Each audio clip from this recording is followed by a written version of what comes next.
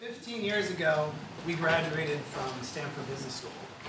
And at the time, I had no job, really no plan to make an impact on the world. And my view of success was frankly linear. You work hard, and good things happen.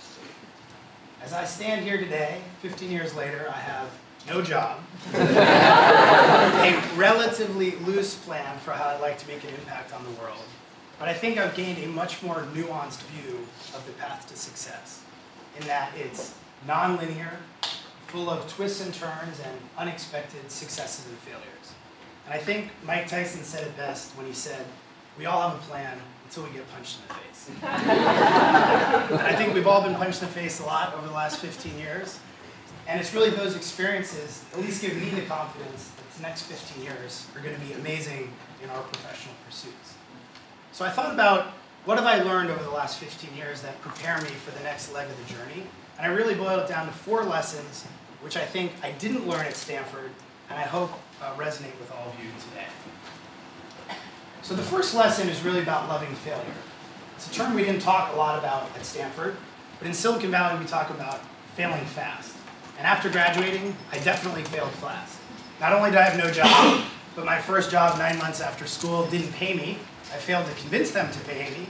And that company was Friendster, the predecessor of Facebook, and it also failed.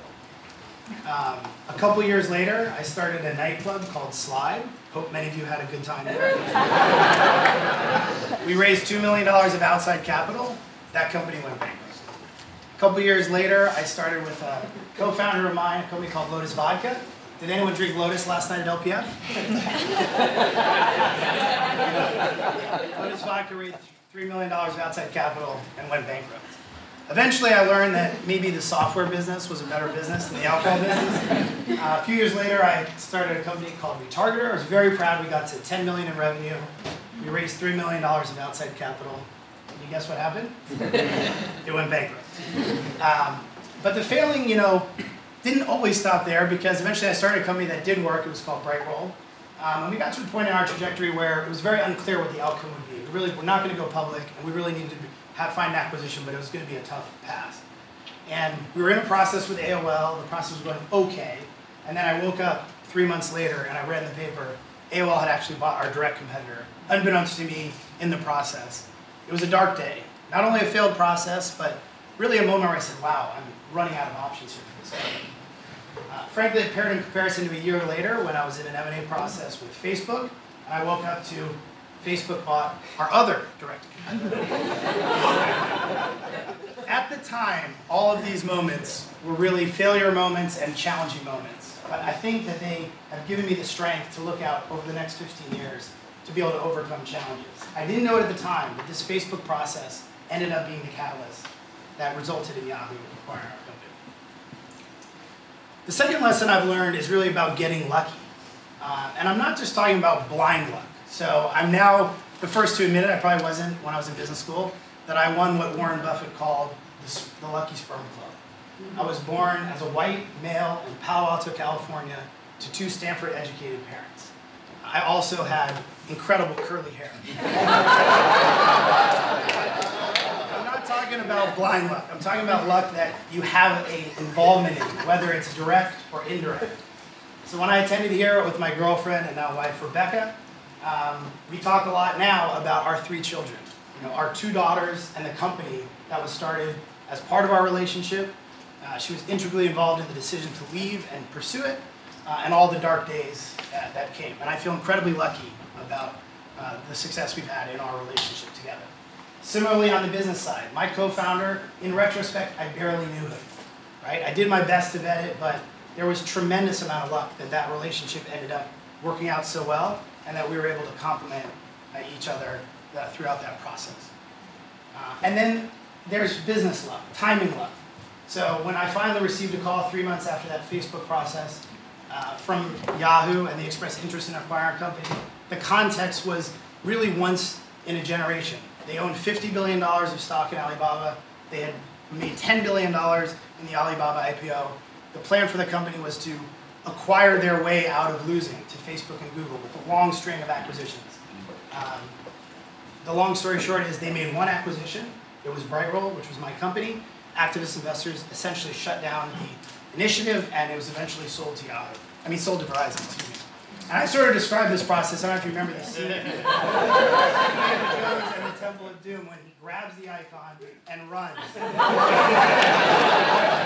building is crumbling, the bridges are falling, and he emerges. So I have the humility to say I could be standing here today, the company not sold, very unclear what our options were, and I know I benefited from tremendous luck in that all working out. The third lesson I learned was really about having regrets. If you remember in Irv Grousbeck's last lecture, he said, it's regrets for the things that we've done that temper with time. It's the regrets for the things that we haven't done that are inconsolable. So I have some regrets. I probably wore too many costumes and partied too much while I was in business school. But seriously, I spent 6 months at business school writing a book about how to use Google that I planned to sell for $1.99 when 2003 would have been a great time to join the company. A few years later, I started buying domains, and I worked hard to buy Facebook.com with 1 O. 2005 would have been a great time to join the company. But in all seriousness, I cursed that I had started a company in the advertising business many times because it was very, very competitive, had some serious dirty practices, and I always questioned what was the social value of what we were doing. So that really challenged me throughout the entire journey. And of course, I burned, as I mentioned, a lot of third-party capital, and I definitely regret some of those decisions, many of whom were friends and family. Whoever saw is, I apologize for notice. Thanks for investing. If I'm standing here in 15 years, these are the type of regrets I hope I have, which I was on the field, I was trying to innovate, I may have failed, but I gave it my all.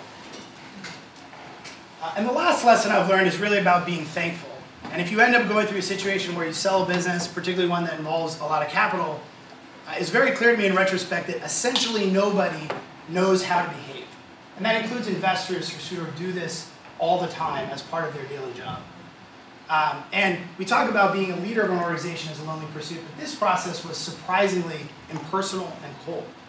And if I think about our last board meeting where at the very end somebody said, it's been a pleasure serving with you, I didn't realize until that point we'd never meet again. Or the night we signed the definitive agreement and everyone went to sleep because we were all burned out.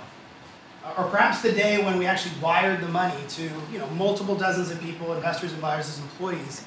And I think I had maybe 2 meaningful conversations that day. In my dreams, this was like they put you on your shoulders and you run off the field. Right? And that wasn't really how it felt. I think this is one of those moments where we as leaders have an opportunity to lead by example. And that is, of course, you're going to thank your employees for their contributions. But what about their spouses? Right?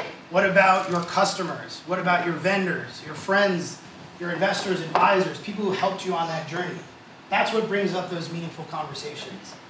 And it's not just about being a gracious winner. I think that these are the moments where you might want to gloat to the competitor that you sort of beat in the market, or the employee who turned you down to pursue another opportunity, or the investor who passed on your investment. And for me, it was reaching out, being thankful, finding a way to appreciate all those people who had contributed to your process that frankly brought meaning to that experience. And if I did it all again, I would have reached out more and even been more thankful in those moments. So here we are at our 15-year reunion, thinking about changing lives, changing organizations, and changing the world. And so I have a wish for, frankly, all of us. And that wish is that we get lucky, that we have regrets, the right kind of regrets. And I'm forgetting my first one. Oh, and we fail. Just like that. And that when it all works out, or we have some forms of success, we be thankful in those moments. Because for me, that's made all the difference. Thank you.